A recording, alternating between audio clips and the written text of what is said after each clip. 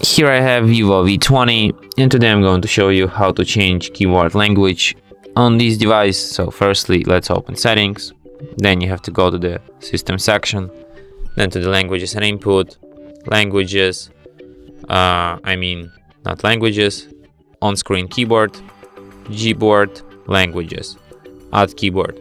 Here you can see the whole list of keyboards in which you can type on your keyboard, languages in which you can type on this keyboard. So let's pick, for example, Greek language, then tap done. Let's remove Ukrainian, and now let's try to write something down in Greek language. And as you can see, now I have the Greek layout here on my keyboard. And that's it. Thanks for watching. If you find this tutorial useful, don't forget to hit that like button and subscribe to our channel.